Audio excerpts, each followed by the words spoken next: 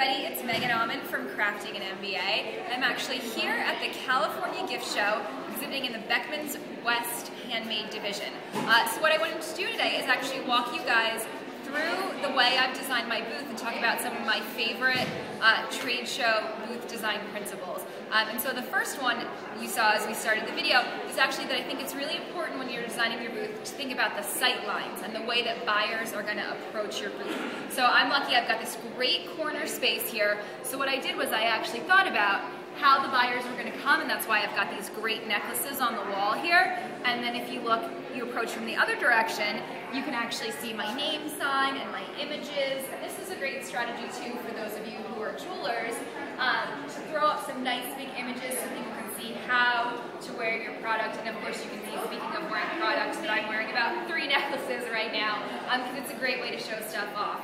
And then the other thing you'll notice is that I've pushed product way up to the aisle, so I'm right at the edge of my booth here, and that's because I don't want buyers to have to feel like they're standing at a floating line. I want them to come right into the space, and I even can achieve that even more by putting in this extra float wall. It gives me secret storage space for what I need to hide from buyers, but what it also does is bring everything in my booth a little closer to the aisle.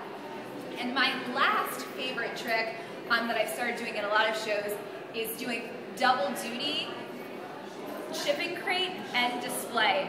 This is a big show travel for me. I'm coming all the way from Pennsylvania to here in Los Angeles, and I didn't want to just drag suitcases full of stuff. So I built these display crates, but the problem when you send display crates to a show is at the end of a show, you might wait 3, 4, 5, 8 hours for the show staff to bring your crate back from storage. So I solved that problem by actually turning my shipping crates into displays. So I've got legs down here that unscrew, and then I just take the crates, take everything out, flip them over, and then I've got my nice display that gets set up on top. So that's one of my new favorite tricks to make show more efficient. And I have to say, as someone who has both driven stuff to a show and had the stress of unloading a car and ship stuff, I much prefer the shipping. It allows me to just roll into a show with my product, set up my booth, and it's made for a much less stressful show season. Even though I'm on the first of a 3 trade show run right now, I have to say I'm the least stressed out I've ever been in show season,